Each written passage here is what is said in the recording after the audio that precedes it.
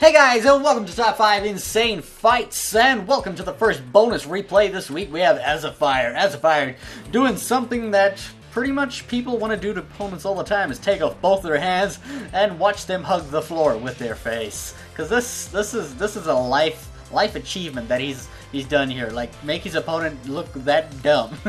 That's pretty funny. But still, our second bonus replay place is by Thkhvery, and he gets his hand ripped off and somehow on the top of his head, and he balances on his head using the hand as like a hand, get it? Like, seriously, on his head to not DQ and get the balance. It's kind of weird. Fifth place this week, we have a replay by Moop in, I'm not sure what mod this is actually, to be honest. I think it's TK, but it looks pretty cool. He goes for the kick there on the leg, comes around with a double spin kick, and takes off like fucking hip joint there. Weird as hell.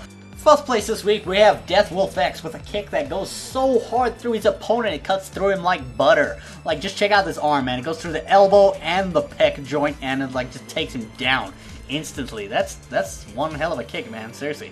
Third place this week, we have a lovely replay by Luxon7, who has a few kicks for us and a lot of DMs.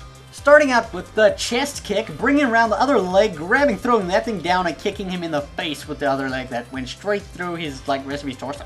Second place this week, we have a replay by Hentai, who literally kicks his opponent's head off in a very cool, fashionable way with a lot of nice looking spinning. And, ooh, that ground texture, senpai! Okay, he does that, and the head just gets kicked off really nicely, and it just looks really fucking cool for Aikido Big Dojo, indeed.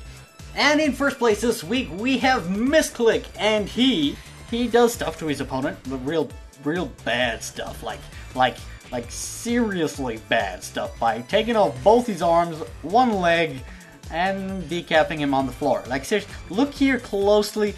At the beginning, he gets an elbow and the knee. DM instantly rips off his other arm, and then throws his opponent down to the ground for the decap. That's pretty crazy.